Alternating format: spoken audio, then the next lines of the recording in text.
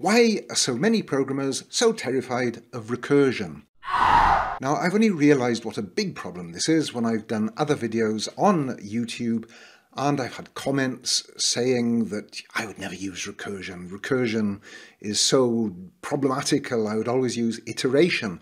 Well, iteration is like a while loop, so you go through a sequence of values, whereas recursion, you call the same function time after time to do the same operation.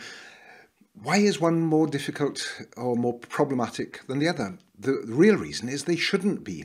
As long as you have the terminating condition for a recursive function call, it should be no more problematic than a terminating condition in a simple while loop.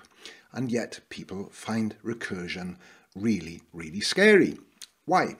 I think I've given quite a bit of thought to this, and I've come to the conclusion that part of the problem is the way that books and college courses often describe recursion. So they describe it as winding up and unwinding, and that conjures up an image in my mind, and I suspect in lots of other people's minds, of like wrapping up a ball of wool or a ball of string, and the recursive function calls become tighter and tighter bound, so that when you want some piece of information, it's really all wrapped up in this mess of string, whereas a normal function calls or iteration go in linear sequence. So iteration, you go from 0 to 10, and function call 1 calls function 2, calls function 3, and then function 3 returns to 2 and 1, whereas recursion, again, you just call the same function 1, function 1, function 1, and you get lost deep in this tight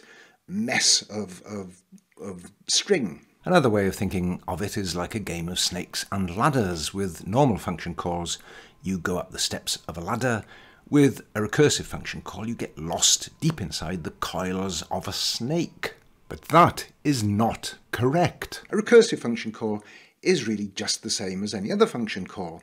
So you'd use recursion very often if you're navigating something like a directory structure, tree-like structure. So you're going through the directory's files, and then you come to a subdirectory and you want to go through the files in that subdirectory, and you don't know how many levels of subdirectories you have, but you just want to, every time you come across a subdirectory, you want to keep on calling this same routine to add up the files or whatever you're doing.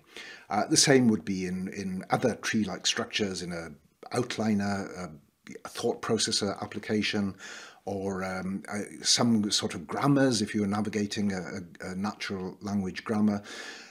Sometimes recursion is a very good way of performing a repetitive operation for an unknown number of times. If you have the problem of getting your mind around this idea of winding up and unwinding, go back to my analogy of function calls being like a ladder.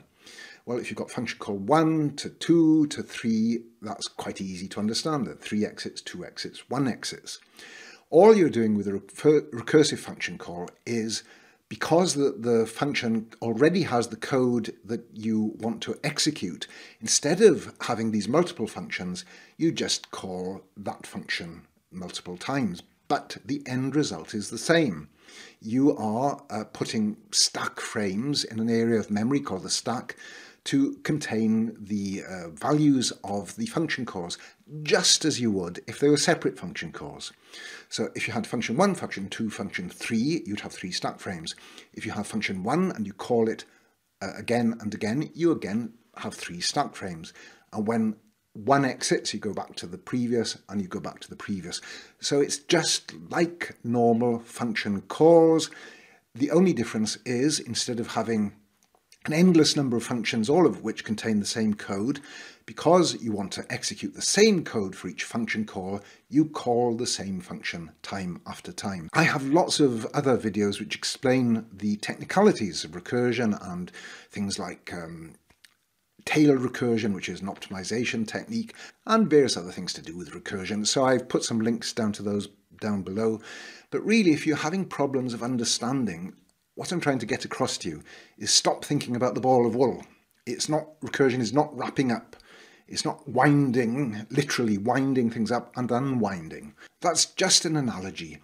And it's not a literal description of how it works. A recursive function call is fundamentally the same as any other function call. So stop thinking about the ball of wool, start thinking about the ladder. If you need more help, look at my other videos. I've got all sorts of videos about the technicalities of recursion and stack frames. So I really, in this video, I'm not trying to explain the technicalities. I just want to try and help you get through the thought experiments of how you imagine recursion. And this sort of winding and unwinding might actually be causing you more problems of understanding than it solves.